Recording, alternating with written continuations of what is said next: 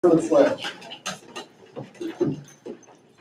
Pledge allegiance to the flag of the United States of America and to the republic for which it stands, one nation, under God, indivisible, with liberty and justice for all.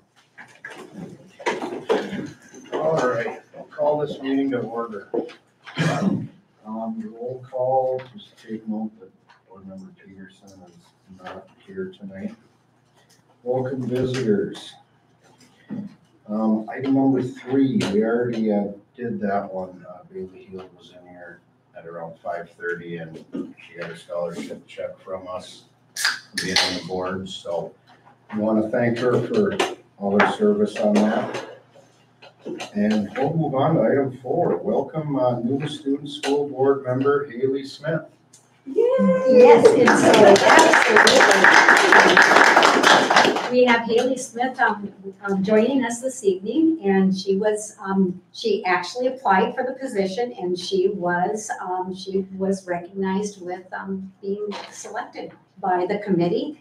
And on that committee are school board members, and also the past student school board member has impact on this also, as well as her co-partner, Cole, had impact on who was going to be selected for this position. And so we welcome Haley. And I think this is the first time that we've actually been able to have our new student school board member join us during the summer months and to kind of get a taste for it before the actual school year starts. So welcome. We're very proud of you and excited to have you here on the board. Thank you. All right, we'll move on. Item 5, taking a motion to approve the agenda, noting the revisions box in the upper right corner. So moved. Motion by member King, can I get a second? Second by member Schroeder. Any discussion on that? All right, hearing none, all those in favor say aye. Aye. Opposed? Motion passes unanimously. All right, is there anyone here tonight to address open forum? All right, with none, we will move on to reports. We will start with our principals. Ryan, what you got for us? Yeah.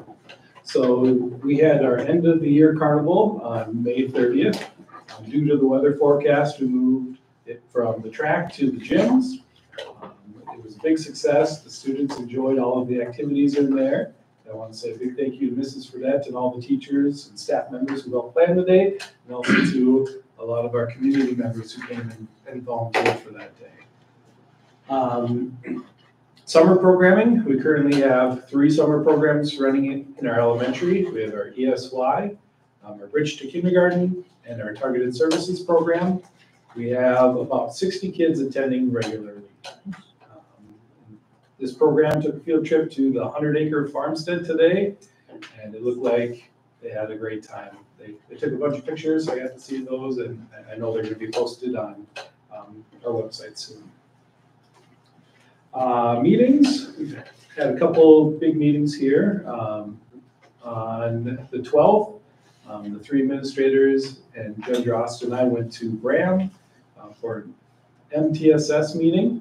We were looking at the data in the review that they presented to us.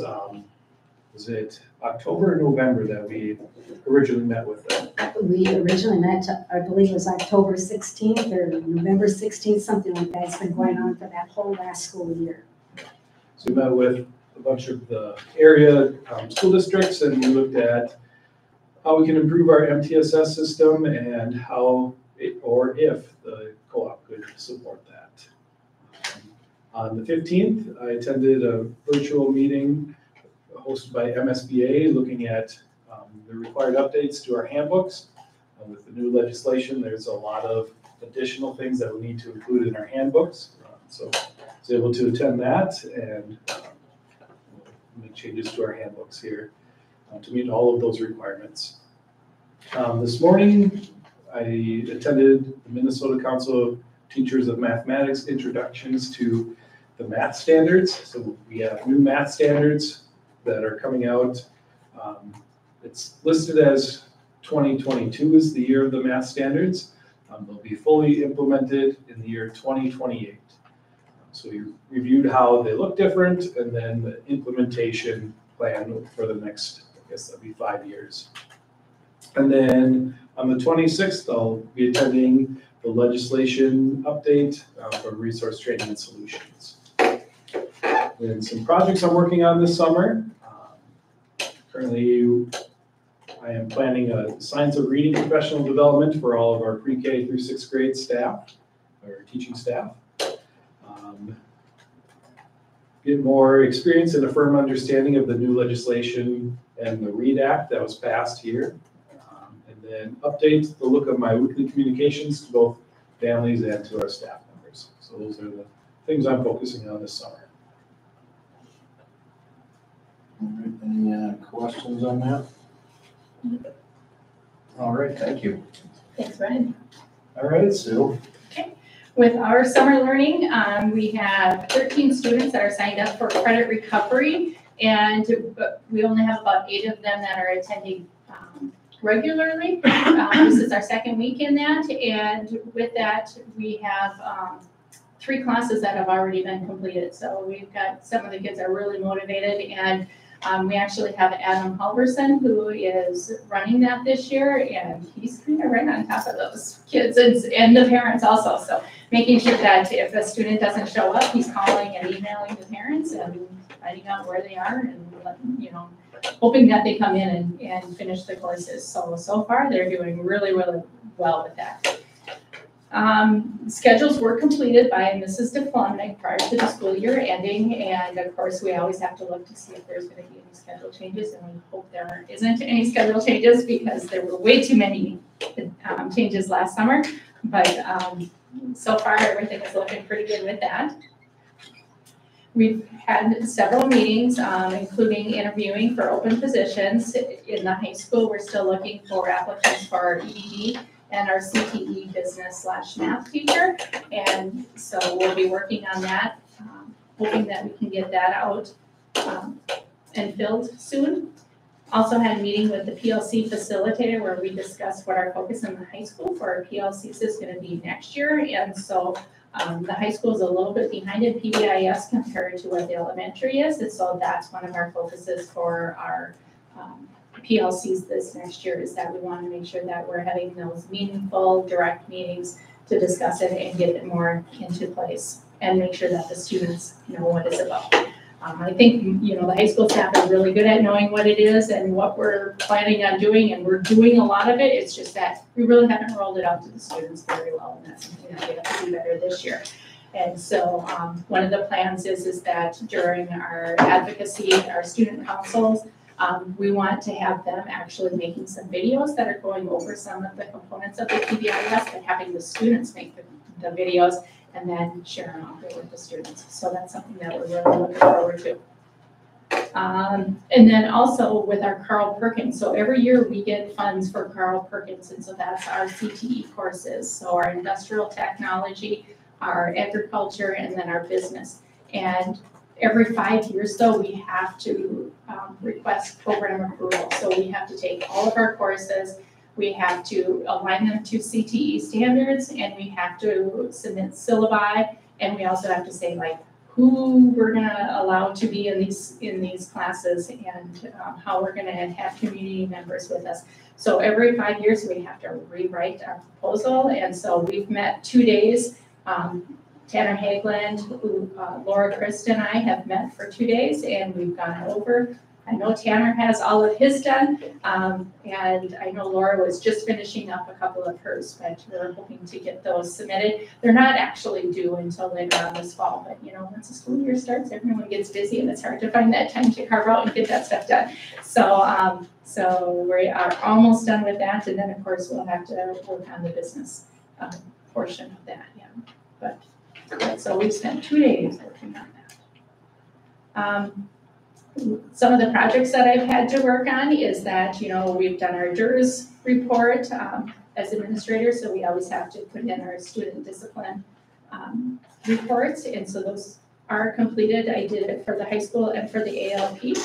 And then post-test editing, so that's something that after MCA tests are done, we have to look at any discrepancies that we have compared to what the state has. And usually what it is there's a difference in how we're reporting our MARS. And so sometimes it's just a MARS fix that needs to be done. And then sometimes it's, if a student say they were they were enrolled in our district but were receiving medical care at a different location, then we have to submit that kind of information. So they just kind of want to know how come this kid didn't test, or why can't we find a test for this kid? And sometimes it's just the MARS number. But so all of that has been completed.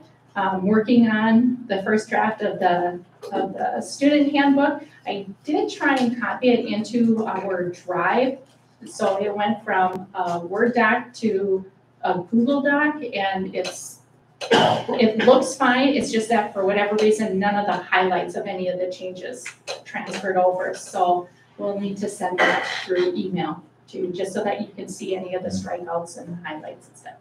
And then also the staff handbook, there's some changes that have been made to that, a few additions, and so I will send those to you guys just so that you can see them. And then if you have any suggestions for anything, make sure you let me know. For high school curriculum for this next year, we don't really need anything, but I do want to put a bug in your ear for social studies. So our social studies curriculum, most of it is 15 years or older. And so at some point we are going to need to replace that. But I do want to thank you for taking care of our science, our math, and our English over the last couple of years. So that has been such a blessing. So we just need to look at social studies, and then we're going to be looking really good here. Some of the staff discussions that we had at the end of the year as we were looking at the placement of advocacy. So we always have the discussion of if we should have it in the morning so that the students start out their day with their advocate teacher, or should they have it at the end of the day?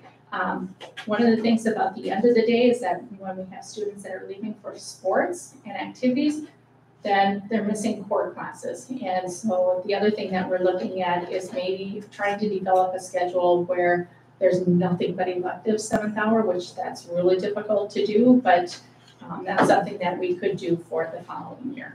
And so we just want to not have those core classes that kids are missing out on. We also talked about student behavior and how there has been an increase in the issues that we had with student behaviors. And so one of the discussions that I thought was very interesting is that a lot of the students say that it's no big deal to get lunch detention, and they did not like after-school detention when we had after-school detention. And when COVID happened, we stopped doing the after-school detention. So that's something that we may want to look into reinstating this fall, is having the after-school detention. And when it was brought to my attention that, the kids are saying that it's no big deal for lunch detention, we have a lot more athletes in our lunch detention than we've ever had in after-school detention. And that's because if they have after-school detention, they have to, abide by that, fulfill that before they can do their activities. And so I think that really made kind of a big difference for them. And so I know that it is a little bit of a budget issue because we usually do have to pay for a para or a teacher to attend that after school, but that's something that we probably should consider.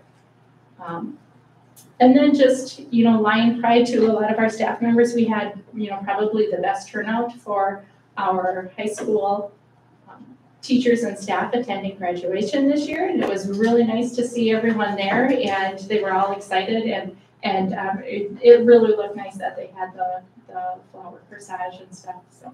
So that was really greatly appreciated. And then I do have a lot of teachers who have volunteered to interview at any time if we need anyone. So I want a huge thank you out to them. And then Mark and Becky for our transportation, with all of our summer learning programs, they're asking, where is this kid getting picked up? And they're making the phone calls and figuring it out. So, just big kudos to those two. And then of course, everyone who's working in the building, I know they're they pulled everything out of the classrooms already and they're waxing floors, and I accidentally walked across the band floor today because it wasn't marked off, and it was still had that wax on it, so I had to go and apologize to Paula on that one, but no, everything's looking pretty good here, so. All right. Any questions for Sue? When it comes to that curriculum, is that something that you as admin explore and bring to us, or how does the process work for that, so that way we're on top of that? Yeah, typically as admin, we will look at it because we will always want to get in a few samples and get an estimate of the cost. Some of the programs, we can actually get some of the funds through title. So like our math and our English, the 7th and 8th grade portion was paid through title funds, but the other, and that's why social studies, because it isn't covered under anything, that's probably gonna be a little bit of a bigger budget. And then we also might want to wait to make sure that we have curriculum that will include all of the new mandates that legislation is having, like the civics in the 11th and 12th grade and the Holocaust, so.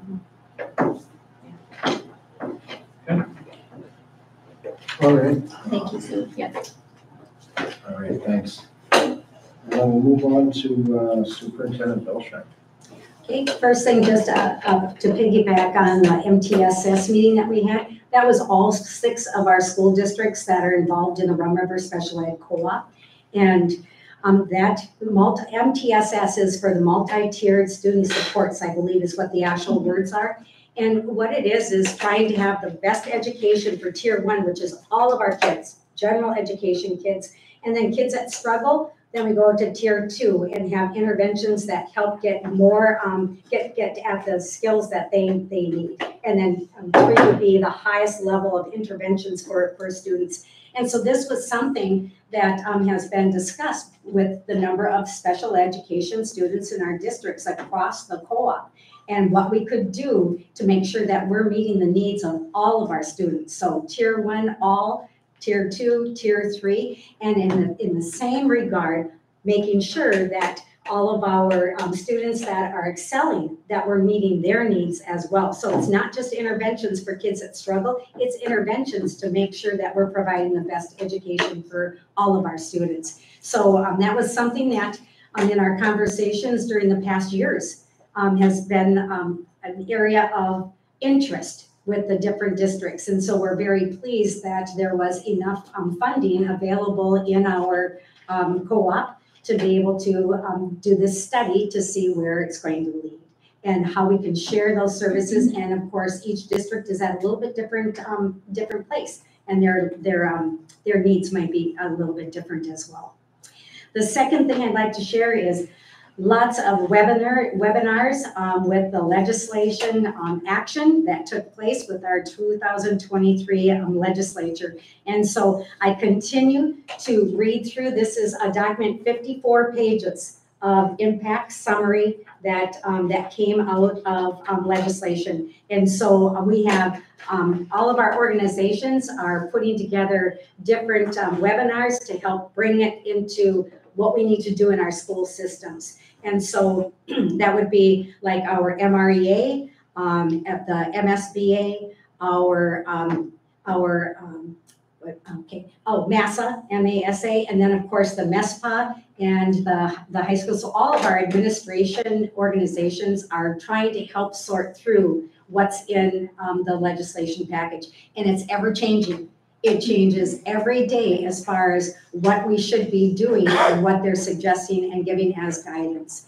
And that then leads into why and how we celebrated Juneteenth yesterday. And so there are 6 of our employees that will receive pay for yesterday as a holiday. And the reason for that is that there was no way that we could change their schedules to have still their regular hours of operation for the week. And so we will have 6 employees. Everyone else, it was a change of schedule. For example, our custodians work 4-10s during the summer. So instead of anybody working yesterday, their 4-10s are Tuesday through Friday. and just doing that maneuvering, changing the schedules, but still meeting everyone's hours. The 6 employees that we could not change would be our Lion Cub Care Center, it would be our food service, and it would be one transportation bus driver that needed to drive kids up to Duluth yesterday. So those are the 6 employees that will be impacted. Everyone else had the day off as a holiday. The other thing I wanted to share, the next thing is, excuse me, I'm kind of dry mouth here, is our AD had asked me to please share with you that they are looking into a baseball spring training camp in Florida this next year. And so it would be in March of 2024. We're accustomed to our softball girls going down to spring training camp. This time it would be our baseball players, and it would be for students in grades, our athletes in grades 9 through 12. And it's approximately would be just before our regular spring season starts for the kids. So we're looking at either the first or second week of March. But Mr. Besser wanted me to make sure and share it with you tonight, so you've got some firsthand information that it's coming. And then as it unfolds and they have all the details on how they're going to raise these funds, that will come to you, Heath being able to report with you.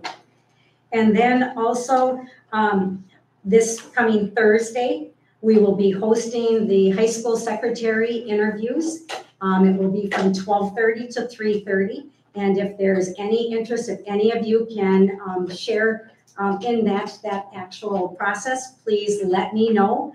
And we will add you to our group. Right now, I believe we have 5 or 6 people that will be part of the team for the high school secretary. What day was that? It's going to be Thursday, starting at 12:30, and we should be done by 3:30. There are 5 applicants that will be interviewed on that day. And the last comment, as far as my part, it's busy every single day here. It is surprising. You would think that when summer has come, it would really slow down, but it still is very, very busy. I did want to add one thing too to the advocacy discussion from Mrs. Davis. We also have a group, the student council group for sure, has asked to see if we could create an actual advocacy that is the student council members. Because then instead of having to release kids for meetings, they'd already be together in that advocacy, and they could actually be getting more accomplished, and that's their goal. I think you've realized over this past year that our student council students are very active in wanting to make a difference in their school. And this would be one way that it possibly could happen for them. And that would be comprised then of students in grades 9 through 12 that are already on student council. And I believe right now there are 11 students that are already identified. And there would be another 4 or 5 students after the application process in the fall. So seeing if we can make that happen for our kids as well. And then comment from our maintenance department, best student group of workers that Paul Jacobs has ever had at school this year. They have been really making great strides in the amount of work that's being done. They are a collective group of, there are 4 students, 2 girls and 2 boys. And they have just been really making headway. Might be 1 girl, 3 boys. And so excellent with that. And then just wanting to piggyback on that question about curriculum, a whole lot of our curriculum came from the ESSER funds. Over $50,000 of the curriculum was brought in through that COVID ESSER money. And I just wanted to make sure that you were aware that was another one of the uses of that money. So with that, unless you have any questions, that would be my report for you tonight. Does levy money cover any portion of that now that we have that in there? The levy money, based on our operating levy money, that can be used for new programs. It can be for retention of teachers. It can be used for equipment. So like we have earmarked, I believe it's 8% is going to be earmarked for technology equipment in the classrooms. So in short answer, yes. it could be, if that's how we design using those funds coming into the district. Any other questions for Kathy tonight? Thank you. All right, thank you. All right, move on to board members. Any board members have anything to report on tonight? Okay. Don't all jump at once. I only have a couple things. This was right after our last board meeting in May, is we had our student council follow-up meeting that I attended with the entire student council along with Kathy. It was a very good discussion as to what is going on inside of the school district, what's going on inside the student population, just how they want to approach it, how they feel as if though things should go moving forward, and it was a really good conversation to have with them. I am excited to participate more in that.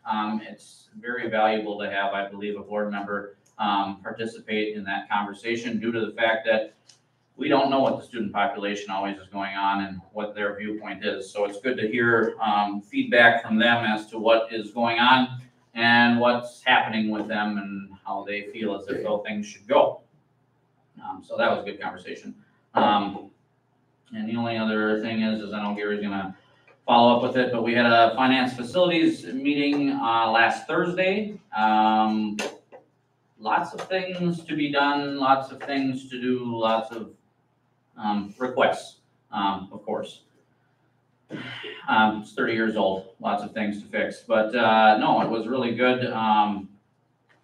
Mark brought a spreadsheet over. I wished I would have had it and made some copies so everybody could see. Did he give you one of them? It had it was a comparison between the a diesel bus and an electric bus, and it was pretty interesting to see the differences in them on what maintenance cost is from A to B and how that all works and what the total value of that bus is in the end. So it was really interesting to see that, and then we had good conversation about the bidding process coming up for all the excavation and stuff. So it'll be Gary. I'll let Gary have all of that. Yeah, we had good conversation with the AD on some things that he's looking at doing on the facility, and yeah, anything else I didn't bring the agenda with, and I can't quite remember everything that all happened there, but it was good conversation. Of course, an hour and a half meeting went over 2 hours, so always good conversation there. But that's how it goes. But no, it was good. And I believe that's all I have. I just wanted to acknowledge the Oglebay track team for going to the state shoot last Monday, the 12th. We spent the whole day there, and I believe we had 12 athletes attend. Good question. I counted how many were in my picture, so I think it was 12. 13, we were missing one. We were missing one. And so, yeah, they all did really great. It was a good day. Really good day out there. And we also have some of them trap members going to nationals in Michigan here in a couple weeks. Very exciting. Yeah. That, anyone else have any reports? I guess the only other thing we've been working on is ongoing contract negotiations. So we're moving forward on that. All right, that will go to students, school board members. I believe y'all got Cole's report. Correct. Yes. Would you like me to read it? Would you read You it? could highlight some things, absolutely. And this will really be very helpful for Haley, because she and I talked about, that's one of the responsibilities. And so this way she could kind of see how Cole has been putting or crafting his reports. Okay, so baseball, the varsity baseball team wrapped up their season with a loss in the section playoff game to Pine River Bacchus. It was a great season for the team, and thank you to all who made it possible and to the incredible seniors that are leaving. The football team has a camp at the UMD campus in Duluth from the 19th of June to the 22nd, happening this week. Weightlifting, there has been both indoor weightlifting for the girls and outdoor lifting for the guys in the morning and evenings, Monday through Thursday. Thanks to Mr. Besser and Jill Bednar for helping out with this great program. It's great for our athletes. Summer baseball is in full swing with all of our teams having games. It is such a good experience for our youth and great for their development and their baseball skills. Meals at the school, this is other. Meals at the school, the school is providing meals for breakfast, lunch, and dinner during the summer. This is a great program that helps our families in need in our community. The time that the lunch ladies put in to provide this is very appreciated. All right. Thanks, Kathy. Yeah, thanks for reading that. All right, we'll move on to other district employees. Anyone have anything to report tonight? All right, I will move on, item 8. Can I get a motion to approve the May 22nd, 2023 school board regular meeting minutes? So moved. Motion by member Hines, can I get a second? Second. Second by member Beck. Any discussion on that? Hearing none, all those in favor say aye. Aye. Opposed? Motion passes unanimously. All right, item 9, personnel. Do the resignation first. Can I get a motion to approve the resignation of Christina Masho, elementary teacher, effective June 21, 2023? So moved. Motion by member Schroeder, can I get a second? Second. Second by member Hines, discussion. Do you want to make sure that it's upon approval of the Molecular School District's decision? And that's why it is effective June 21st. Okay. So it's effective tomorrow.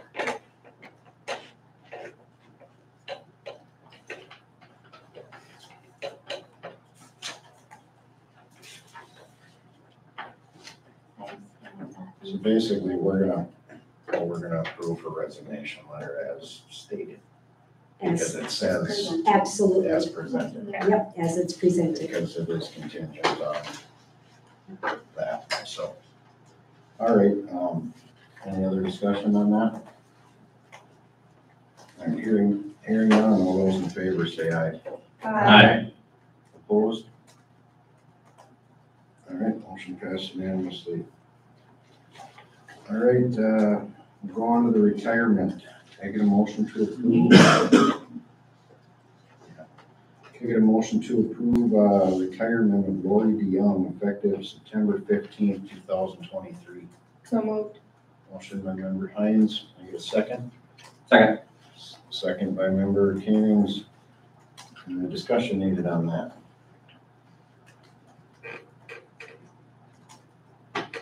All right, with no discussion, all those in favor say aye. Aye. Opposed? Motion passes unanimously. All right, we'll go on to the contracts. All right, can I get a motion to approve the contracts for 2023-24 school year effective July 1, 2023? Items D, E, F, G, H, I, K, L, and M. So moved. Motion by member Canings, can I get a second? Second. Second by member Schroeder, discussion on any of them? Mr. Chair, just to point out, letters D, E, F, G, H, and I. Those are the contracts of people who were here last year, but because they're either out of field or tier 1 or tier 2, we had to wait until the posting, the 60 days, in some cases, 15 days in other cases, until that had expired. And so these are people that are basically receiving a continuing contract with us. And then letters K, L, and M would be new contracts. So the position has changed or it's a new person coming into the district, just for that clarification for you. Thanks, Kathy. All right, with that, all those in favor say aye. Aye. Opposed? All right, motion passed unanimously. All right, we'll go on item 10, contract for fiscal year 2023, 2024. Do we need to do any of these separate or not? Kathy? The only one that you would need to do separate is the Minnesota State High School League, because that has a resolution that must be read Okay, at the meeting. all right, so what I'm gonna do, I'm gonna look for a motion to approve items A, B, C, D, E, F, G, I, J, K, L, and M at this time. So moved. Motion by member Hines, can I get a second? Second. Second by member Koenig's, discussion on them. I believe Kathy sent all the details on all them.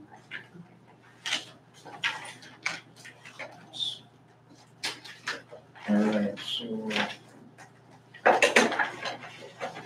right, so with no discussion needed on that, we're gonna do a roll call vote on them. Member Schroeder? Member Koenig's? Aye. Member Beck? Aye. Member Hines? Aye. I will vote aye as well. Motion passes unanimously. All right, now we will do item 10H. So I need a motion to approve the Minnesota State High School League membership.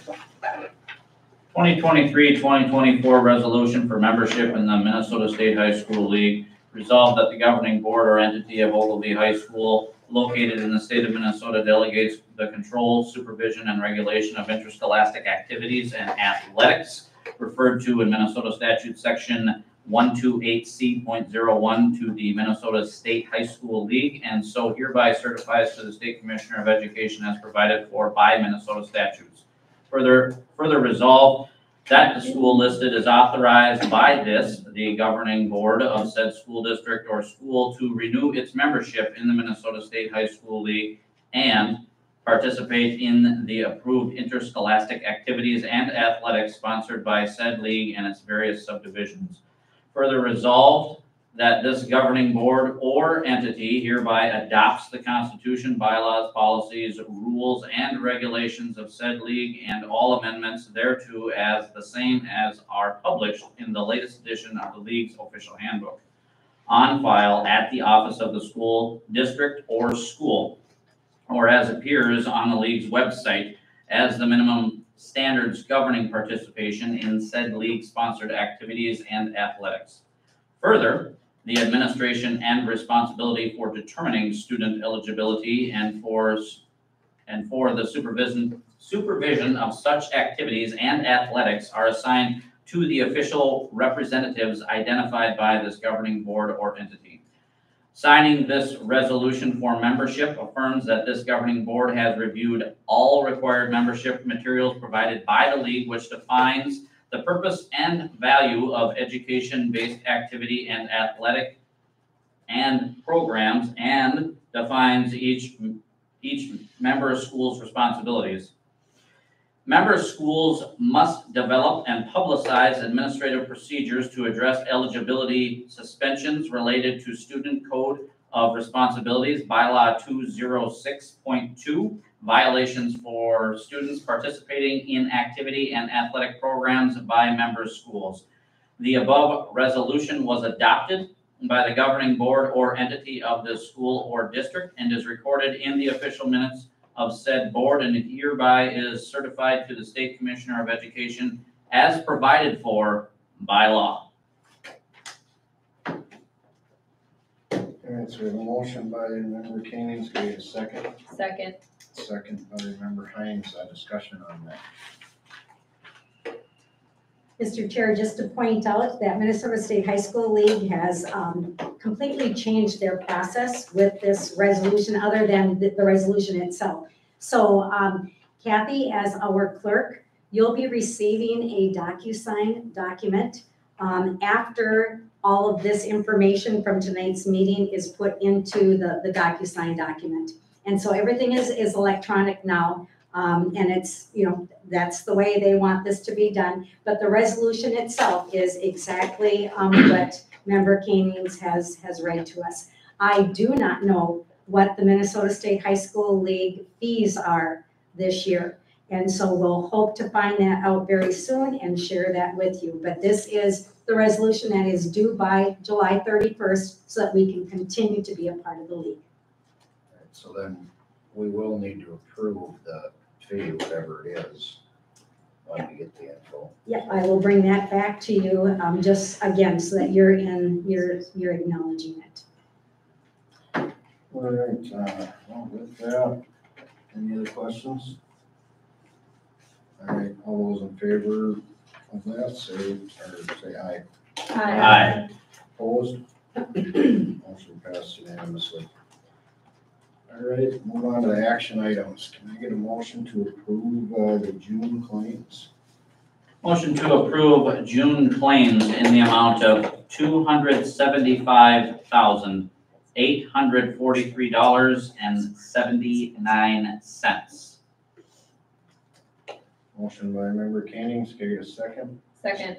Second by member Hines, discussion on that? All right, hearing none, I'll do a roll call vote. Member Hines? Aye. I will vote aye as well. Member Beck? Aye. And member Koenings? Aye. Member Schroeder? Aye. All right, motion passed unanimously. All right, can I get a motion to approve the revised budget, 2022, 2023 school year? So moved. Motion by member Hines, can I get a second? Second. Second by member Koenig. All right, discussion on that. Sure. What do you got for us, Brooke? All right, so on the left-hand side is the approved preliminary budget that you guys can you check something back here? Back in June, last year, June 22. Next to it is the revised budget for the 22-23 school year. Next column is all the expenses through May 31st.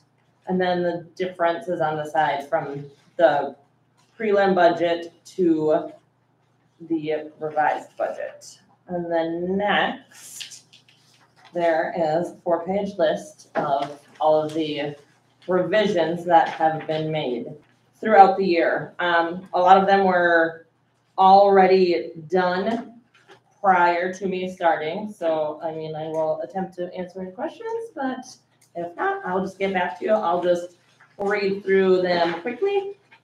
Number one, these are all for the revenues. The title was currently budgeted at $124,000, and it was revised at the end of April with the exact amount of $115,166.46. Number two, prior year title, initially budgeted at $15,154. The end of April, when it was revised, it was up to $20,146. Number 9 was a snowplow grant for $19.75 and the bus camera grant of $13,014.54. Number 4 is just co-correction. Number 5 is the bridge to kinder money, $6,875 that they are using this summer. Number 6 was originally budgeted at $38,054.71, is now $20,000. Number 7 was a supply chain grant for milk for the food service, $13,889. Number 8 is interest of $30,000. Number 9 was MA received, but wasn't in the budget initially, $4,690. Number 10, unexpected donations. In the beginning of the year, just put in a rough $500, had no idea. We ended up adding to that another $6,300 in donations. Number 11, another just miscellaneous revenue, additional $22,000. Number 12, ECF fundraiser, another $11,500. 13, just a title for adjustment. Number 14, another adjustment to the ESSER funds. 15, scholarship money, $7,000. 16, free and reduced numbers went up, so there was an additional 11,400 in food service. 17, sale to adults, $5,898. 18, Lion Club Care fees, 6,600. Number 19, LTFM interest, 7,404. Number 20 is the referendum, 10,764,466.10. All of it came in one chunk, and then when expenses come in, money just gets transferred from our Spire account so we can pay the bills. And Fund 21 is all of our student activity accounts with, as a total adjustment of $4,100 that they had brought in fundraisers or whatever else they do with them. There's lots of different items that come in. Expenditures, number 1, LRSB went up from $750 to $850. 2, bond expenses, $1,249,867.88. Missed the number there. Non-instructional costs, they went up another $5,553.53. Number 3 was the snow plow. Some of it was granted that 1975. In this fund, there was already $2,000 budgeted for it, so it's just a difference of $25. 4 is the actuarial. A partial is $2,000, but we paid for the full actuarial of $8,500. So that was an additional $6,500. Kindergarten, we just added back in their $200 supply budgets. Number 6, the max effort of $158, $289.94. Number 7, the budget was reduced by $1270 to $24. Number 8, the referendum, it was never in the budget initially because it wasn't even passed. So that has been paid out, $1,200,000. Number 10, just a adjustment in a supply budget. Same with number 11. Number 4, salaries and fringe just needed to be moved around. Same thing with number 13, salaries and fringe just started out in some title, it wasn't enough, and had to move, so now we have more detail. 14, another maximum effort wasn't in the, I'm not really 100% on all of the maximum effort, Lori was explaining it to me, so I can always get more detail for that. 15, swimming supplies of $20,000. 16, had to reduce by $17,500. Same was 17, 38, 337, 67. 18, this 2,000 was just removed from the ESSER funds. 19, adjustment to an actual curriculum cost that was priorly in there. Number 20, health insurance for the K-3 interventionist and all of the $100 that every employee got through the district for insurance going up, that costed $48,830. 21 is the climbing wall that was approved for $18,000. 22, a curriculum adjustment, didn't cost as much, so that was $38.21 back to us. Number 23 was just a code correction. 24, just adjusting actual costs, same with 25. 26, I believe this was moved from one ESSER to the other, so really no money transfer. 27, increase the supply budget, it was in community ed. 28 was the teacher laptops that were approved for ESSER. 29,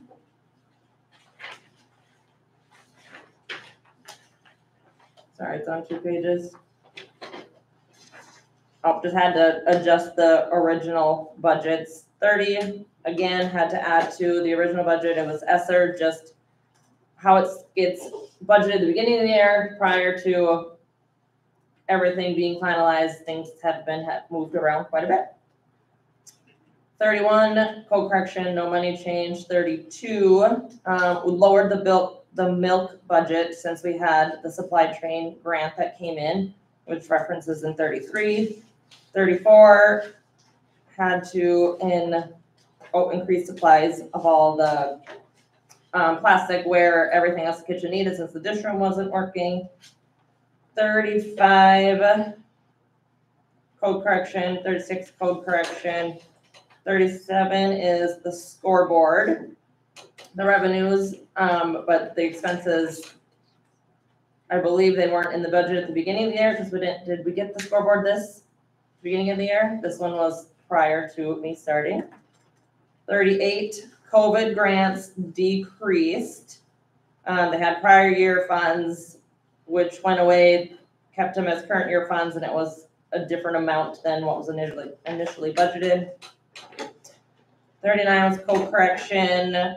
40, the electricity costed almost $9,000 more than initial budget. 41 is the bus camera grant. Them funds are still not here, should be soon. 42 is another grant that wasn't initially budgeted. 43 looks like this was the grant for the teacher laptops that got paid out. 44, just an adjustment per contracts. 45, this was just code corrections, moving around funding, like all the fundraiser stuff, so they could be more specific and trackable with their own accounts.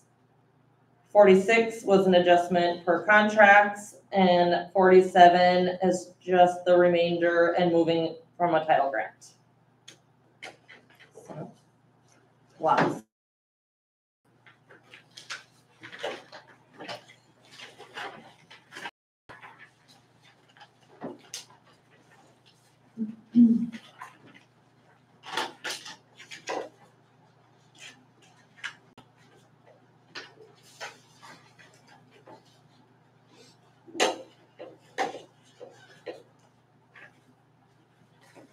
All right, got any questions for Brooke on that? So far? Just so that it's as clear as it can be, because the referendum money is in the budget already, or has been received, that's why when you look at your first summary page, it shows that our end of fiscal year 23 is sitting with a positive $10,907,438.50. And that's wonderful, but just want to make sure that in reality, you understand that that's money that has been received by the district. But of course, the expenses will be coming all throughout our fiscal year 24.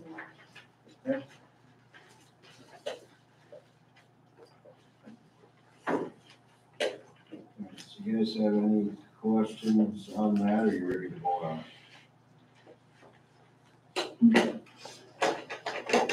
What do you want to review? No. How about you, Corey?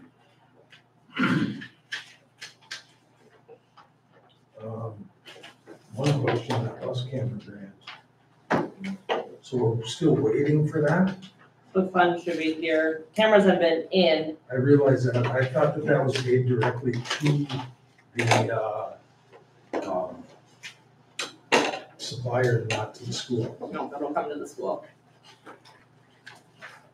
Because I know that the state had sent out some more information recently on that, so I want to double check on that. And we did receive information from our transportation department today that, that it has all been approved and that the check should be on its way. And it might be because of maybe that they have changed the procedures, but with us being in on that the first entry level grant, it may have been done differently. But so it's there as a revenue, it's coming as a revenue, and it will be received in fiscal year 23, and that's why it needed to be on, in your documents. All right. Any other questions? On that? Casey? I don't think so. Okay. Well, with that, we'll do a roll call vote. Member Beck, Aye. member Keenings, Aye. member Schroeder, Aye. member Hines. Aye. I will vote aye as well. Motion passed unanimously. All right, now we'll go on to 13. I get a motion to approve the proposed 2023-24 school year budget. So moved. A motion by member Hines, can I get a second? Second? A second by member Koenig's, discussion on that. So that's this other sheet? Yep, that's the other sheet. So the left-hand column is, I use the numbers from this revised budget that I just approved for 22-23. The next one is the proposed budget for the 23-24 school year. And then I also put in all the expenses through today's date that we've expensed so far in 23. And some of the expenses have gone down from fiscal year 23, so some of the revenues, there's just a lot of unknowns still. The last projection model that I looked at I still had March numbers, so I know Kathy said she had got some other numbers that she was gonna share with you too. If need be, just a lot of unknowns. And this, again, is because of legislature and the legislature, the changes that are going to be continuing as, again, everything is sorted out. And so what we've done in the past, we know that this is not 100% right on. And it does need to have approval by June 30th. And the reason why it's so important that it's approved is because then operations can continue as we go into July 1st and into the new fiscal year. But we want, and so what we've done before in the past at Ogilvy schools and other districts too, is we're going to be asking you to approve 80% of this, this budget, proposed budget, then knowing that there are going to be changes. And we will bring to you at the July 24th meeting, an updated actual budget for fiscal year 24.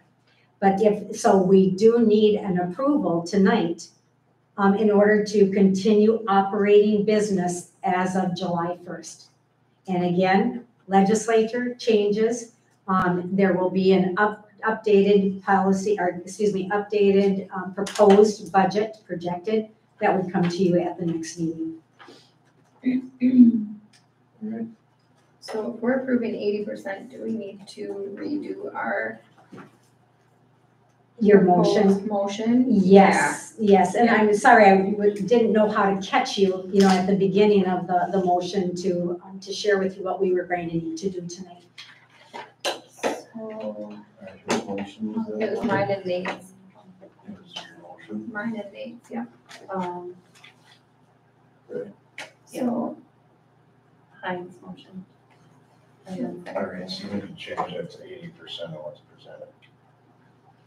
You know what I mean? yeah, I do, I'm just thinking about how to word that, because I need Well, to you first amend, cancel, yeah. I need to, Amend. Amend. the first Just one. amend the motion and say that you were only approving 80%. okay. That's it. So, motion, proposed 2023-2024 school year budget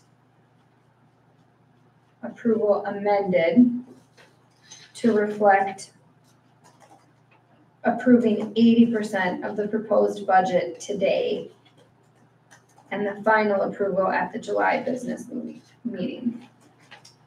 Okay, so now we have a new motion by member Hines, so we have a second on that one? Second. Second by member Koenig's, discussion on that change to 80%. I think it's all pretty clear. Got something, Nate? This is only because we don't know what legislature is doing, is that correct, at this point? What changes are we looking at? possibly coming? All different types of grant monies. Oh. The actual forecast of the 4% increase for general aid, general aid for our students. So that has not been reflected completely in our proposal, or the proposed budget. Same thing with food service, since everything is free now, they haven't disclosed anything of what they're paying, or who's paying what, or.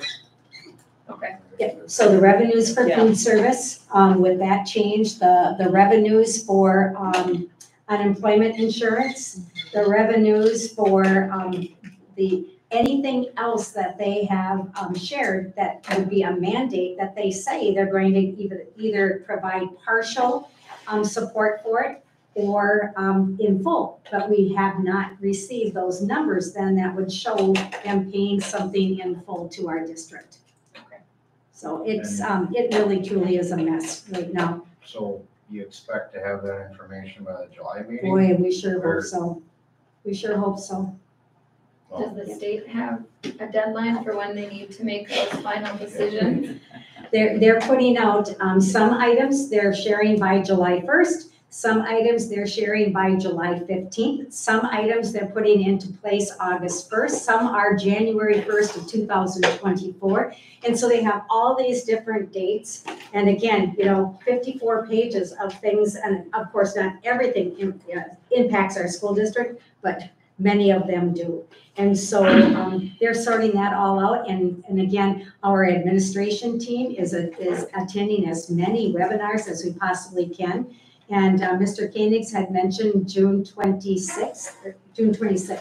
And both he and Brooke are going to that meeting over at Resource Training Solutions. And that's where many of our organizations are going to be represented there, and they're going to share the most up-to-date impact from legislation for our districts. So really, I'm excited to get some answers and hoping that many of those answers come on that meeting, at that meeting. Monday. June 26th. So June, next meeting, we should have some idea of what's going on for sure. yes, we will.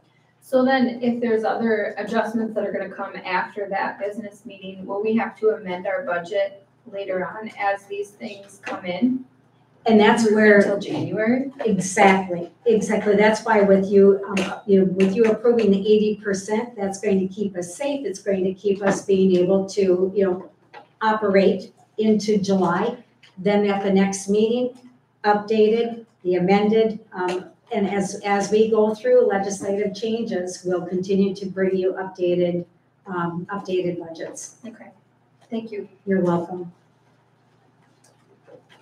All right, any other questions on that? No, thank you. All right, hearing none, I'll do a roll call vote on that. Member Hines, Aye. Member Schroeder, I Member Koenigs. Aye. Member Beck. Aye. I will vote aye as well. Motion passed unanimously. All right, on item 14. All right, I'm looking for a motion to approve the certification and updated district population estimate resolution.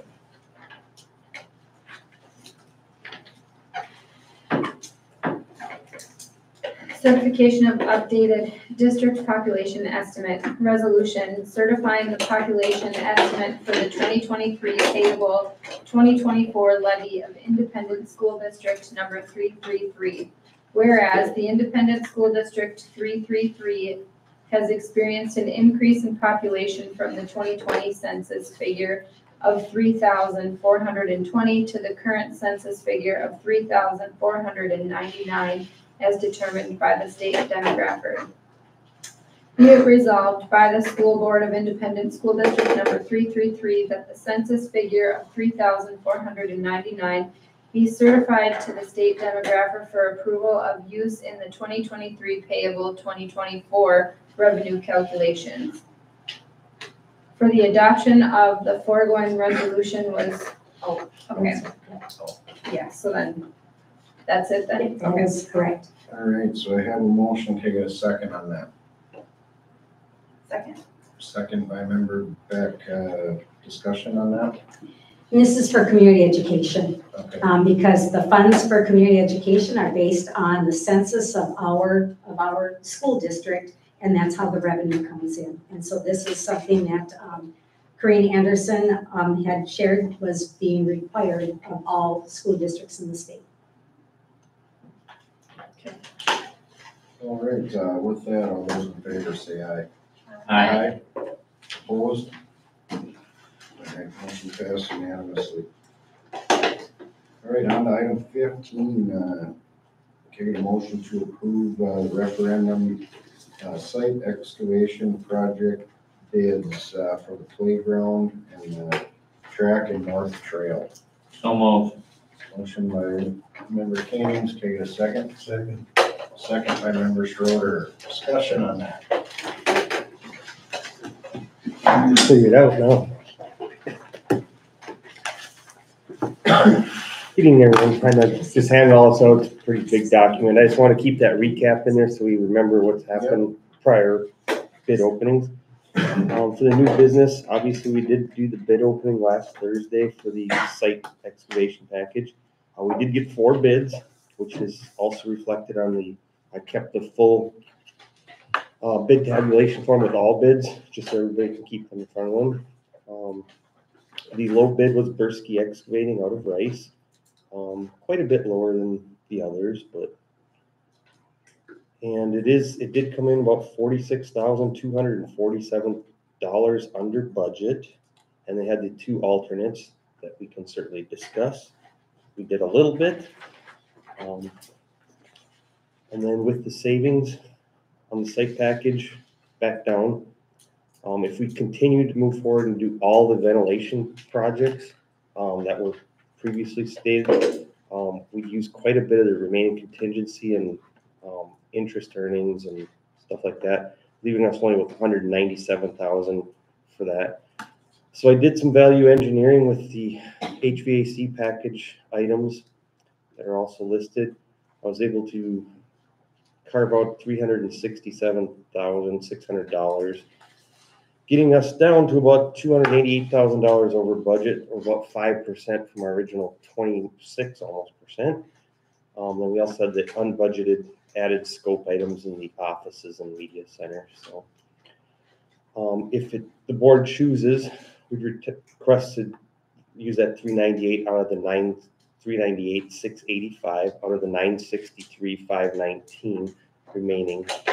And then the district would retain $564,834 in remaining contingency and for other scope items that come up. All the other items that the district's doing directly with cooperative purchasing and so forth, those items are still moving forward, like gym bleachers and stuff like that. So big thing there is really kind of just remove the shop air handling units, because they're just air handling units that are serving the shop. We were just trying to upgrade everything, but it's still the same ventilation. It would just been newer units. And then the auditorium rooftop unit, it actually is going to be a rooftop unit out back. But knowing that the condensing unit was just repaired about a month ago, them were the reasons I took those items. Johnson Controls, we worked with them. There's a duplication in the bidding process. Johnson had the airflow measuring stations as well as the manufacturer, so we were able to carve out $100,000 on there. I did solicit another bid for controls because I thought it was high. That number actually did not come in any lower. Because of the higher, or because of the new head end system and everything they had to put in, and upgrading the existing controls on units that weren't being served. So with that said, I know we're looking to award Bursky Excavating, but I don't know if you guys are interested in either the alternates for the perimeter fencing or the football field goal posts. And then the other items on the HVAC section, I'm looking, hopefully getting the wording of them, as we need to order lighting just to get lighting here on site for those classrooms that we're doing this fall. And then I do know we have a chiller price increase coming up August 1st, which is also a 1-year lead time. And I know there's some areas that the admin team would like me to jump on yet this summer for the mail room and hopefully some media center upgrades as well. Any questions? Okay, so basically what you're looking for approval is just the Bursky excavating contract at Yeah. this time, and then possibly at the next meeting, you'll have some of this Yeah. HVAC stuff for us. I would like to get those numbers exactly on the HVAC because Right. some are still in motion because I'm still Yeah, getting some value engineering work here. I'm just leaving to know where we sit. okay, And that I'm moving that path just to save as much as possible for other projects. I know the list is lengthy from the admin team. So there's plenty of items that are on, that weren't even shown on the referendum, but are still out there, so. okay. But yes, if we can get the Bursky excavating approval tonight, then we can move, I'll keep moving down the So path. these other numbers that you're providing to us, these are going to come on our, like you said, on our July. July meeting. 24 meeting, I That's believe. basically just information. Because you gotta get that done before August 1st, correct? Well, What's it? the I just like to get the chiller ordered, and Right. I mean, I guess from the admin team, Superintendent Belsheim could probably approve me to have Melrose Electric release the lighting, or at least get it ordered. I don't think we'll see any bills prior to the next, we won't see any bills because they're 8 weeks out. I just want to make sure we get that lighting, because we did promise those 7 classroom teachers Yeah. that we would be done with that before we cover those skylights up, and I just keep it in the back of my mind. Okay. Excellent. Yeah, and I guess my thoughts on the alternates, I mean, I would like to hold off on that. They can be done at any time. The fencing is still pretty good, and we are still replacing the entrance gate. So that'll still be done either way. The fencing was kept on there as an alternate because at one point, remember, we were adding the 3 feet and raising the whole works up. So at that point, the fence basically had to be replaced. Now it does not. And it's in pretty good shape around there. Okay, I mean, what's your guys' thoughts on that? On the alternates? I say we wait, because it's obvious that our contingency funds are going to be pressed to the limits by the time this is all taken care of, due to the way that the atmosphere is right now. I'm glad you sparked or stated that too, that was a conversation that we had about the track. Having that conversation about how the look of it is going to be when it's done. I believe that there was conversation about the height. Remember, we had the conversation at the meeting about what we were going to see as a finished product. There was discussion that the track is going to be where it is plus 3 feet higher than that, which is incorrect. They're actually just going to do a soil correction of 3 feet and raise the elevation of the track enough to get grade away from it and get drainage away from it. The cost to raise it 6 feet essentially would be such an overwhelming cost to the district that there'd be not feasible whatsoever. So there was that discussion being had at our meeting about that. So yeah, that's what's going to happen with that track, is it's just going to be a soil correction of 3 feet, and it's going to have enough grade just to create drainage away from it. Okay. Any other discussion on that?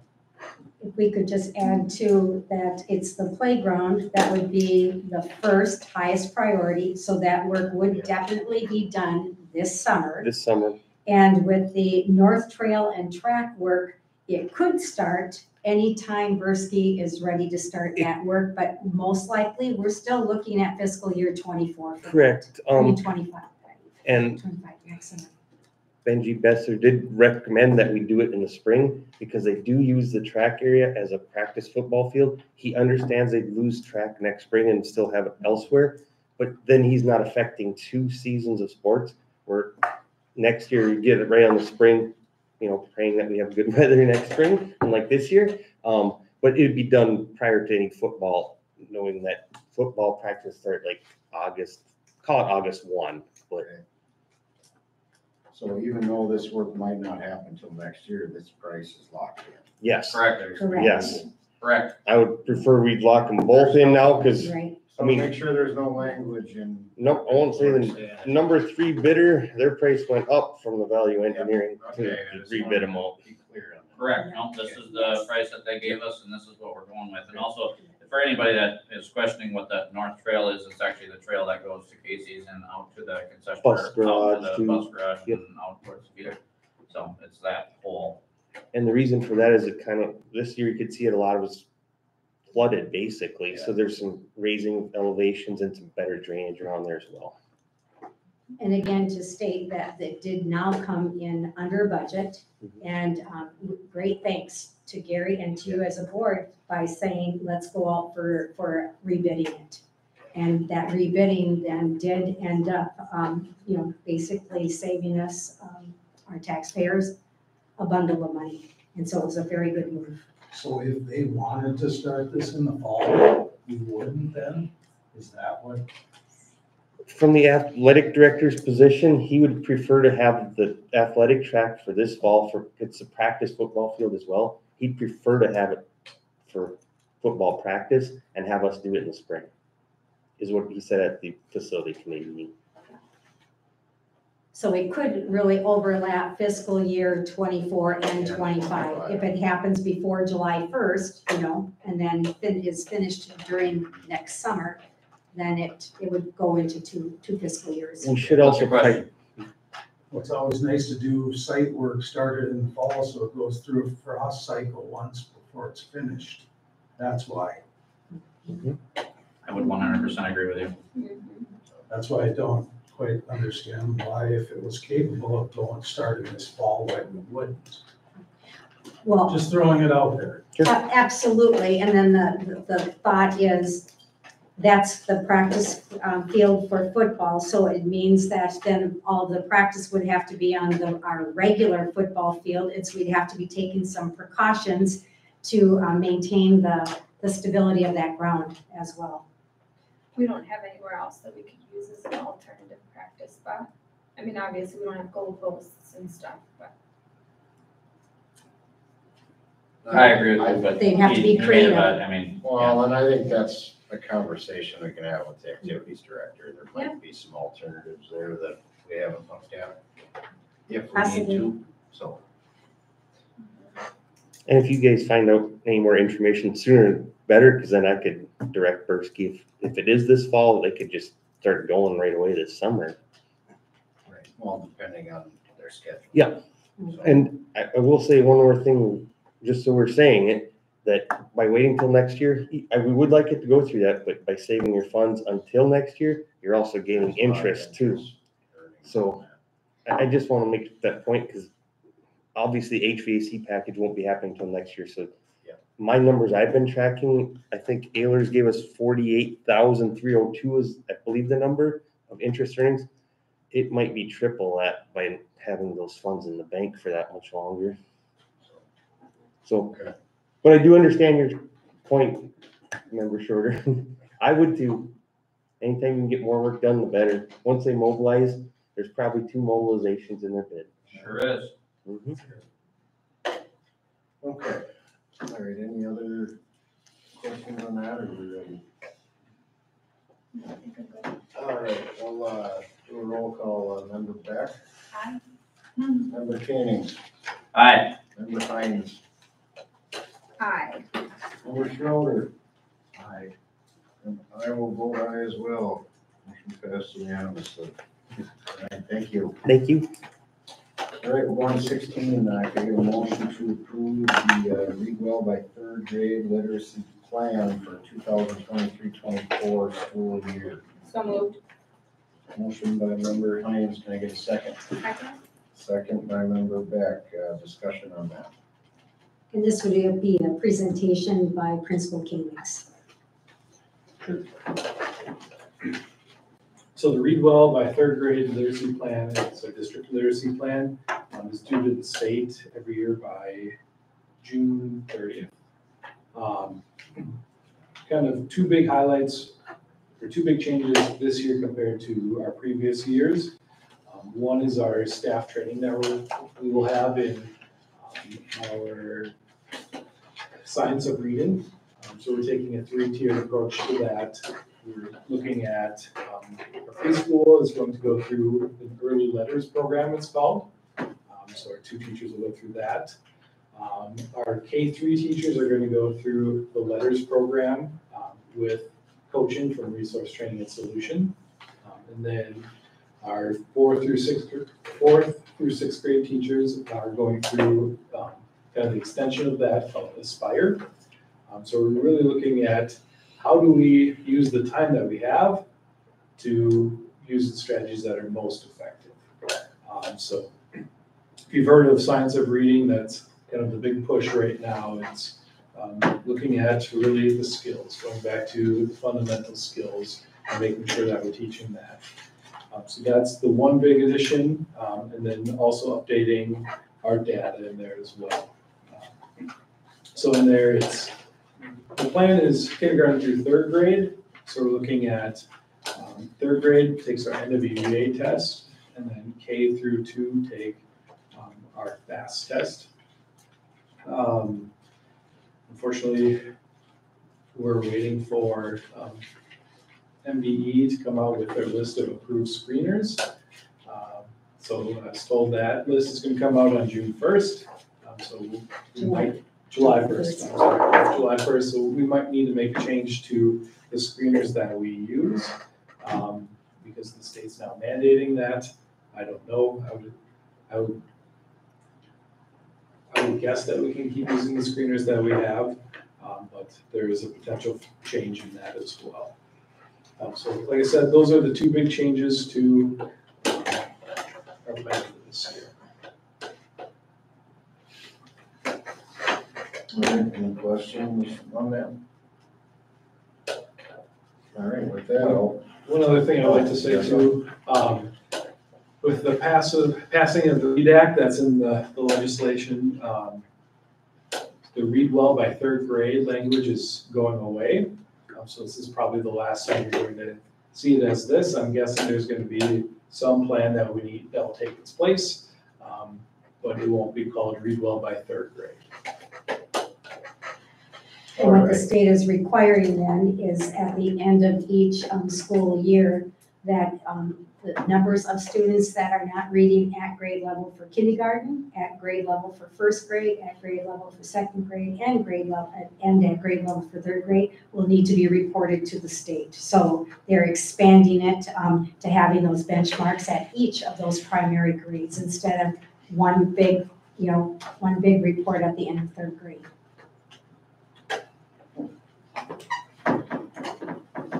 okay. All right, thank you. All right, with that, all those in favor say aye. Aye. Opposed? All right, motion passed unanimously. All right, item 17, get a motion to approve the staff development 2% set aside. So moved. Motion by member Hines, second. Second by member Schroeder, discussion on that. It is overwhelmingly supported by our teaching staff. And the one change that they're requesting this year is that the set aside be $30,000. And in the past, it's been either $20,000 or $25,000. So we're coming off of a year of $25,000. And so how that's divided up then is 75% of that $30,000 is for teachers. So it's $11,250 for elementary, $11,250 for secondary, and then 25% goes into district for like all of our OESPA employees and district at will contract employees, and that is a total then of $7,500. And this is the structure, the breakdown of those percentages that has been in place, for all the years I've been here. But again, it fluctuates. And the reason it fluctuates is there might not be as much carryover money from the previous year, and the staff might be worried that there wouldn't be enough in order to cover all of the, the conferences and the staff development needs of each of those levels for the next year. Or it might be that there have been changes to the staff development structure, and that would be what's impacted it for this year. because we had, our staff development committee had increased the amount of stipends that teachers would be able to receive, and all of our support staff as well, for like attending conferences or working on curriculum, doing some curriculum mapping. So all of those rates went up, and for the first time too, we're looking at providing expenses for hotel stays if the conference is more than 50 miles from our district, and if it's like a 2-day conference, because in the past, we've basically required teachers to drive back and forth, or they pay for a hotel room out of their own pocket. And this is a much more professional way of treating all of our staff if they're going to go to a conference that is, a good length, a good distance away from our district. Okay, I guess I got one question on this. So it's 2% of what? It's the Because 2% you said set 30,000 aside, and 2%. that's the title that it's always been given, but basically it's 2% of the revenues, the set aside, instead of expecting 2% of the revenues coming into the district. Okay. So instead of, if we have a $5 million revenue, instead of wanting 2% of 5 million. right, they're saying, we'll set aside that 2%, and if you will provide $30,000 for all of our staff development needs. Okay, thank you. You're welcome. Any other questions on that? You asked my question. Oh, okay. All right, with that, we'll do a roll call vote on that one. Member Koenig's. Aye. Member Schroeder. Aye. Member Hines. Aye. Member Beck. Aye. I will vote aye as well. Motion passed unanimously. All right, on to 18. A motion to approve the updated 2023-24 teacher continuing contracts list. And I shared that list with you, and we've added Rachel Schmelzer. Let's get a motion Oh, I'm first. sorry. So moved. Member Hines has the motion. Can I get a second? Second. Second by Member Koenig's. All right. Okay. Rachel Schmelzer has been in our district. She's been offered a 4th contract.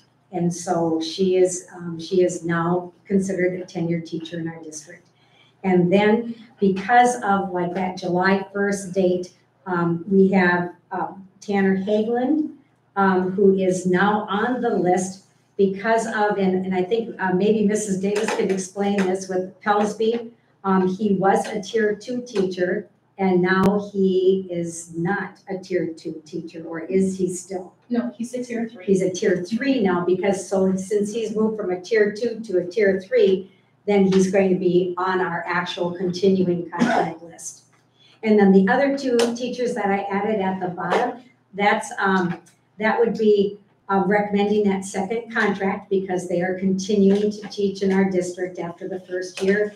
And again, with Mr. Manning with instrumental music, that changed, legislature changed that also.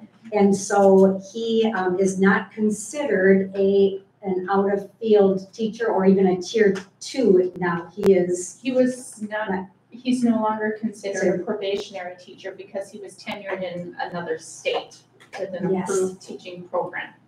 So in the past, even if they were tenured in another state, when they came here, they were non-tenured and had to start their 3 years. Now that's changed. Now, after they have their 1 year with no teacher improvement plan, then they're considered a tenured teacher. And so this report, it's just a kind of a tracking tool for our admin team, and a tracking tool for you as well, of where teachers are in the scope of being here for a 2nd year, 3rd year. And of course, the 4th contract is considered tenure, and it does, the state changed the ruling on that too. It doesn't matter if the teacher is a part-time teacher, like say a .4 teacher, if they have been offered 4 consecutive contracts, they are tenured in your district. And of course, with if they're tenured somewhere else, then they become tenured after 1 year with us. And again, the state has changed. That's one of the new legislative changes too, is accepting teachers' credentials from out of state. And that's where Mr. Manning fell into that category. Okay. Any questions for Kathy or Sarah? All right. Hearing none, all those in favor say aye. Aye. Opposed? All right, motion passed unanimously. All right, round of 19, can I motion to approve the letting of the bids for our dairy, bread, food suppliers, fuel, and snow plowing quotes for the 2023, 2024 school year. So moved. Motion by member Hines, can I get a second? Second. Second by member Beck. Discussion on that? Just that we now have put into the quotes propane as a fuel for buses, which wasn't there before. And Linda worked with Paul. So the propane for our tank is now not, the 30,000 gallon tank, but we also have a 250 gallon tank that's by one of our garages in the back. And so that's what the fuel, the propane is going to be quoted for that. So change to that, give a lot of credit to Linda Spears for working with both transportation and maintenance to make sure that our quotes were very appropriate and all updated for the needs of the district. And so those dates are, they have to be advertised for two different weeks. So it will go into the advertiser on July 6th and July 13th. And the bid opening, if any of you would want to attend that, is July 20th at 1 o'clock. And then your meeting on July 24th will then receive all of the bid information, and as a board, you honor whichever vendors you want to select. You said that goes for 2 weeks, July 6th, and then the following week also July July 13th. 13th. Yep, and with the bid opening on July 20th. And those are posted where? They are posted, well, we have it posted in our office, but it's also in the newspapers. So I mean, that's how you actually post it, is by putting the ads in the newspapers. There'll be some times in the advertiser. Yes, and we keep a list of all of our past vendors that have provided a quote or a bid to the district in past years. And so they're automatically mailed out by Linda Spears to make sure that they don't miss it in the paper. So a really good process, and she does a very good job with that. All right, well, with that, all those in favor say aye. Aye. Opposed? All right, motion passed unanimously. All right, on to the donations. Can I get a motion to accept the donation from Lynette Weiss, our superintendent's sister, in the amount of $10,000 to be used by the discretion of Superintendent Belsheim, and from the Lions Club for $759.68. And that was for porta potty services and CPR training kits. So moved. Motion by member Kings, Kate, second. Second. Second by member Schroeder. Discussion. Thank you to your sister again. You bet. And It's been a number of years she's been doing that already. yes, yes, it is. And those funds are used for things that public education that we wouldn't normally be able to do, because there are things that we want to do that we can't use taxpayer money for. So one of the biggest examples would be our big gala retirement acknowledgement that was funded through these monies to honor people, and it goes back to people. So appreciative of that. And as always, thank you to our Lions Club. They're on this list a lot throughout the year, and we really appreciate it, so. Yeah, we do. We really thank anybody that's willing to give us information. Yep. So thanks again. All right, with that, all those in favor say aye. Aye. Opposed? Motion passed unanimously. All right, on to non-action items. 21, the handbook's first reading. We got student Student activity, coaches, advisors, preschool, elementary student and secondary student handbooks. And you said we're gonna be able to review some of them in that Google Drive, right? I have the high school student handbook is in Google Drive, I just don't like the way that so I'm gonna email it to you. She said the highlights didn't go in there, what's changed, Okay. that was. Oh, right? yeah, that's That was right. the only thing that was missing was the highlights. All right, anything else on that, Kathy? I think Mr. Koenig should just speak just a little bit about, the new requirements for our handbooks. Because again, legislature. So there's some big changes that are gonna come in our handbooks. There's some additional policies that we need to include in there. Some of those policies are brand new policies too, so part of the meeting I was at, we're talking about, well, how do we put that in our handbooks when our handbooks need to be approved before the policies go through all of their readings. So we talked about that as well. There's some changes to student discipline that needs to be in there as well. There's a change to discipline review practices that need to be added in there. So we're still waiting to get the notes from MSBA from the meeting before we can actually put those things into our handbooks. They'll look significantly different than what they have in the past. And what that too means is that we might need to be putting out amendments to our student handbooks as the year unfolds. And again, legislature, they work on a calendar year, and our school districts work on fiscal years. And so with them having these different dates that they're going to roll out more information really is making kind of a mess for us. And so we just are going to have to do the best we can. Like I said, possibly put amendments in and then be rolling out those new policies as they're being released and rewritten or written for, as far as brand new policies. So. And another thing that adds to the difficulty is they have different dates that things need to be implemented to. So a lot of them are July 1st. Some of them are in 2 years. Some of them need to be implemented in August 1st. Just keeping all that straight is difficult as well. One other thing too that really has merit here to mention is not only are these screeners, which are assessments that we give kids as they start their school year, being dictated by the state where, there are certain ones that we can pick from. Same thing with curriculums for reading. So the READ Act, there are going to be, I believe, 5 or 6 curriculums, actual vendor companies that they will allow school districts to use. And if we don't have one of the ones that they have selected, then we would need to be purchasing that.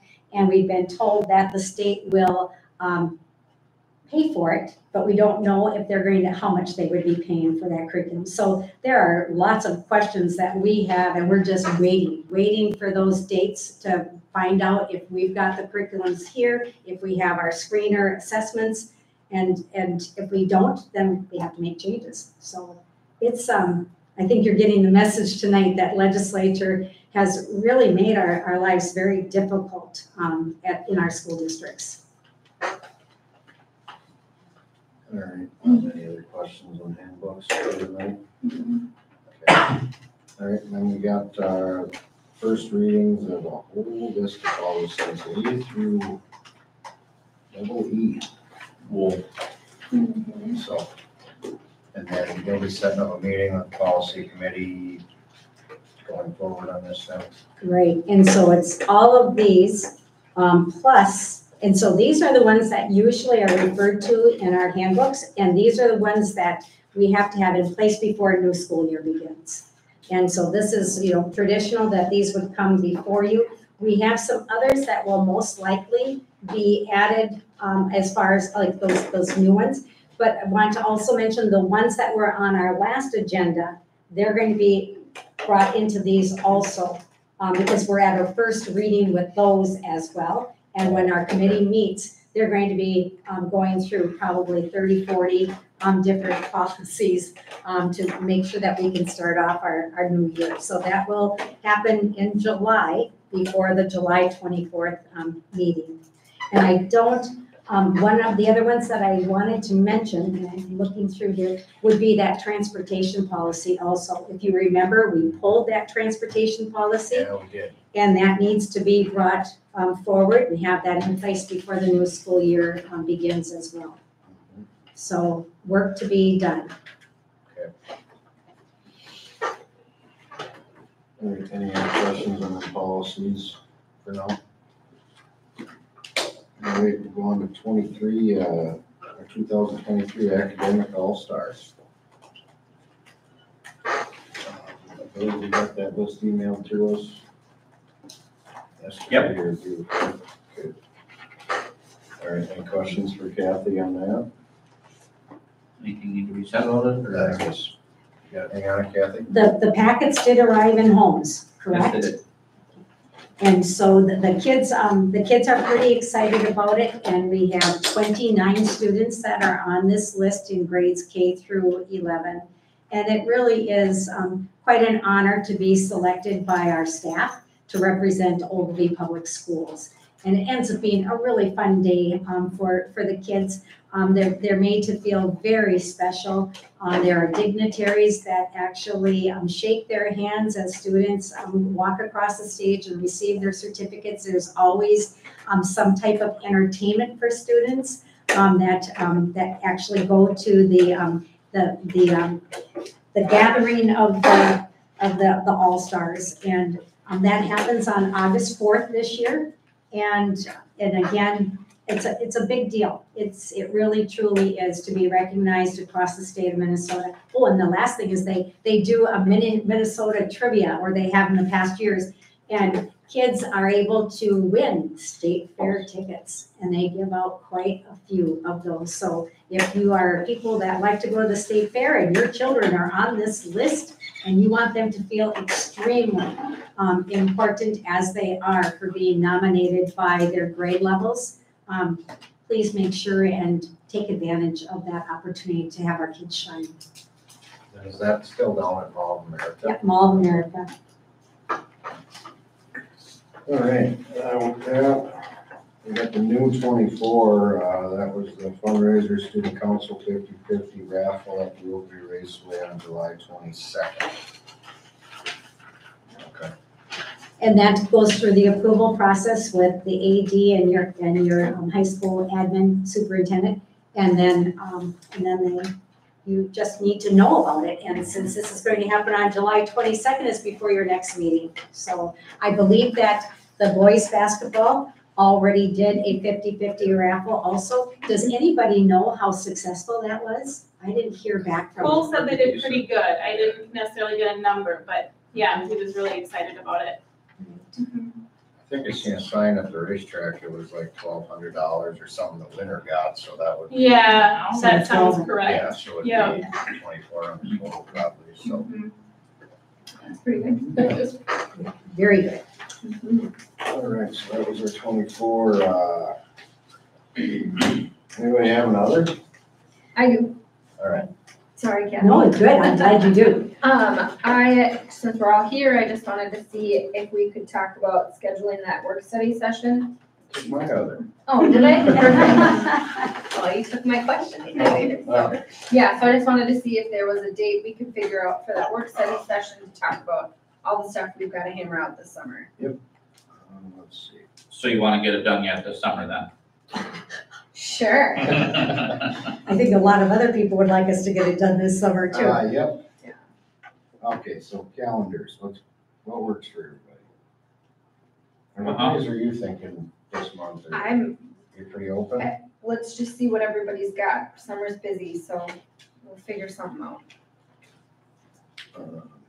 You wanna try to do, well, Kathy, now you're gone next week, right? Right, so. Okay, So there is some time this week, if it fits with people's schedules, you know, like Thursdays are Thursday, bad for me. pardon me, Thursdays are bad for me. Thursdays are bad. Yeah, youth softball. Okay. So we may need to wait until that second week in July. Yeah. That begins on July 10th. Okay, yeah, I guess I can make, I can't do Tuesday, the 11th. Or the 10th, we're traveling home. what about the Wednesday, the 12th? How about that? He doesn't like Wednesdays. Yeah. Oh, I wait, mean, yeah. I forgot about that. no, that's okay. I can if we need to. Well, the thing is, what if we, I mean, what time can everyone be here? Does it have to be 6 o'clock or could we do 5:30? I could make it by 5:30. I have to We do work till 5:30. 5. How about you, Casey?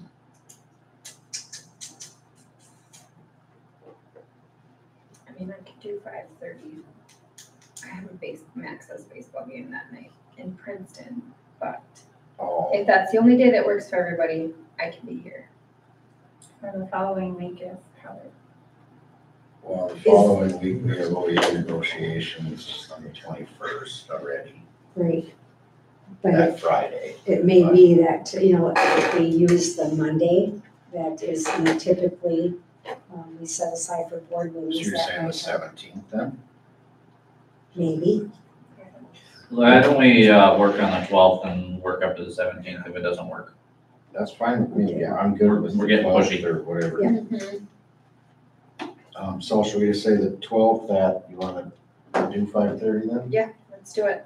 You Okay, guys good with so, that? I think so. so Wednesday, July 12th at 5:30. Yeah, and it'd just be a work study session. Right? That's Yeah, what it's classified yeah. as. Yep. I believe.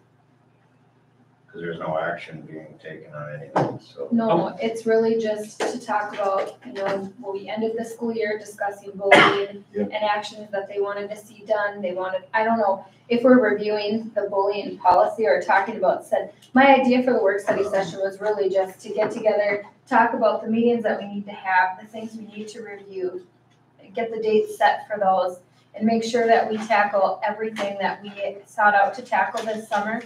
I was hoping to really have this done already before we're done with June, but, so I mean, that was really my idea for the work study session, is just to get an idea, get dates scheduled out.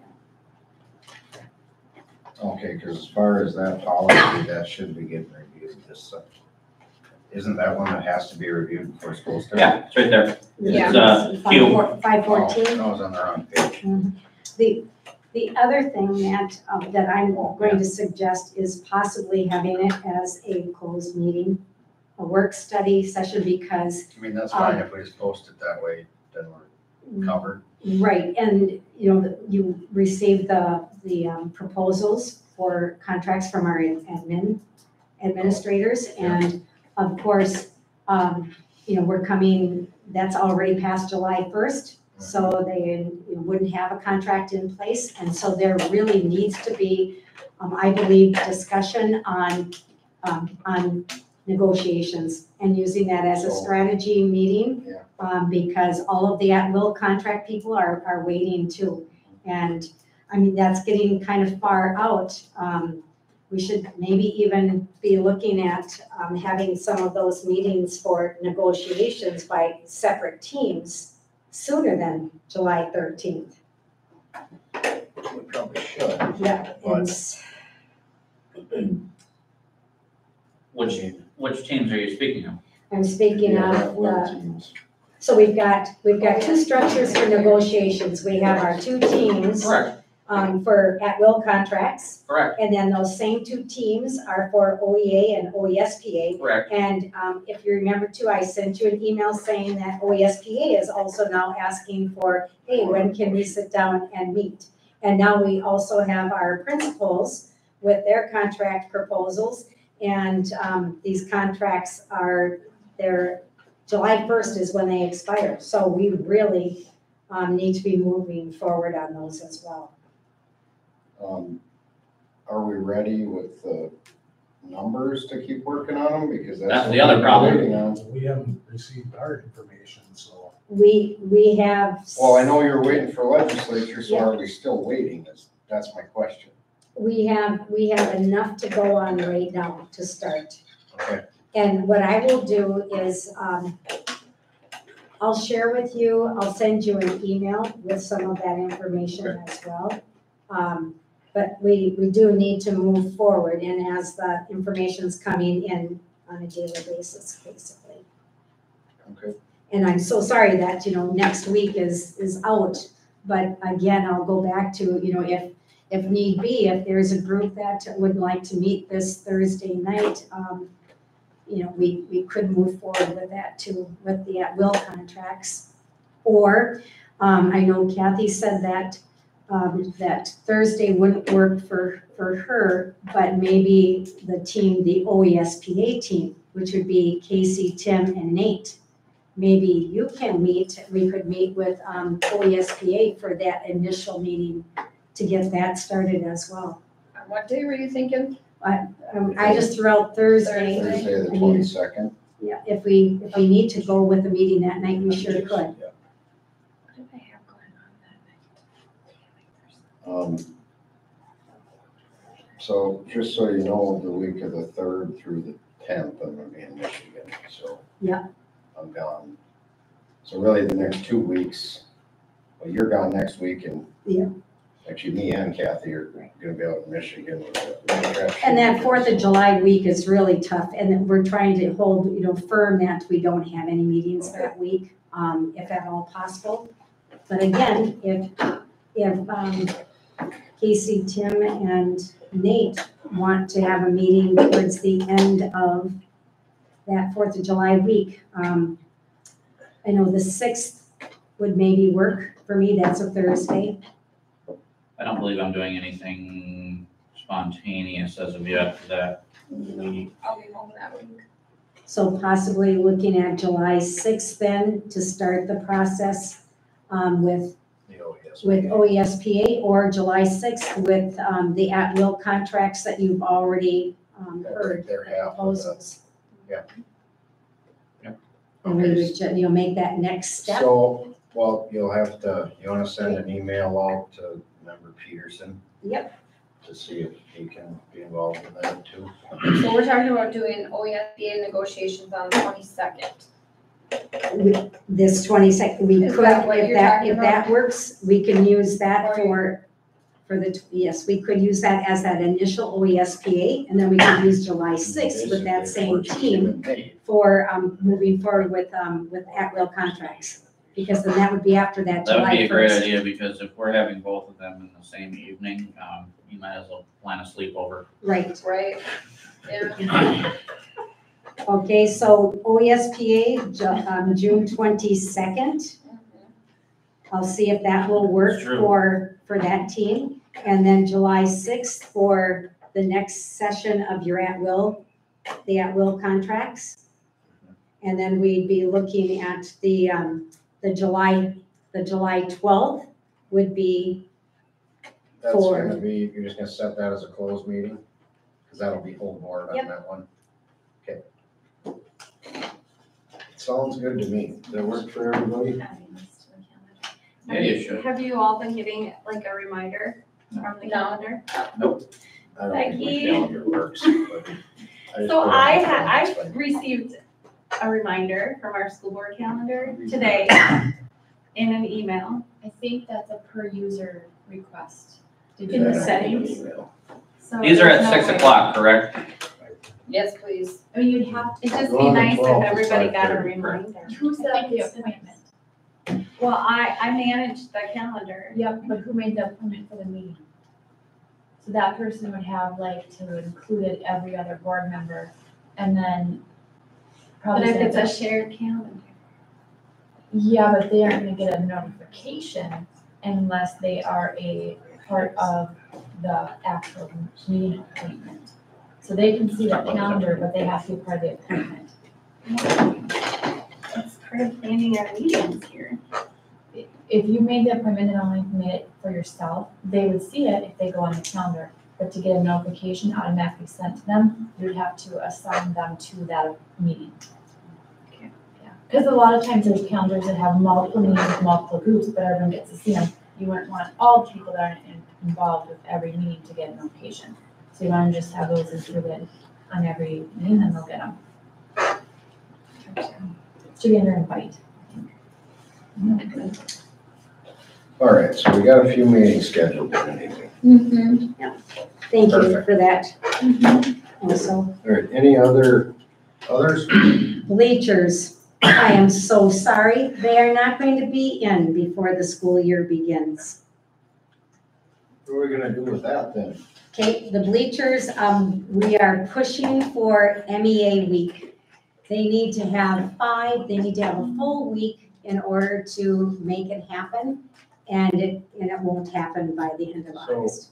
Are our old ones still gonna be in? Oh, yes. Oh, Yeah, I it thought would you be- meant we weren't gonna have any. No, the new ones. Sorry. I'm so sorry. No, we have a lot of chairs, but we can stop. Yeah. So sorry if that was not clear to you. No, the new lockers will not be able to be installed by the beginning of the school year. And the other thing is, at the finance facilities meeting, we made an executive decision. We're not going to have any words on the fronts of the bleachers. We're not going to have roar put on there.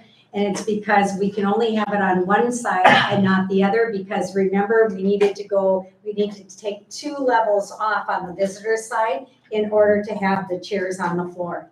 And so then with it being 7 bleachers high, there's not enough room to put the roar. And so you'd only see it on the home side. And so what we're going to do instead is any kind of graphics and words, we'll either paint it on the walls above the bleachers, or we're looking at having those side panels. Usually they're like vinyl covers that, that hide the underside of the bleachers and help keep little kids from going in there. So on those side panels, we can do all kinds of artwork with logos. And so that's what we decided instead. Sounds good to me. All right. No more others? Got one more. What's your other? Mine's pretty simple. I just want to give a gigantic kudos to Ogilvy Raceway, the Ogilvy Fire Department, everybody who participated and helped and did it made it work for the Ponto benefit. It was a huge success. There was a lot of people there. There was a lot of donations there. And there was a lot of money raised for that family. So just want to give a kudos to that. As a community this size coming together for that family was unbelievable. And there were several of us here in the room that were a part of that. And it was just, it was big. And it was, it shows what this community can really do to pull together and help out a family. So just a huge kudos to everybody who participated. And thank you to all that donated and everything that made that whole situation happen. Yep, it's a very good day.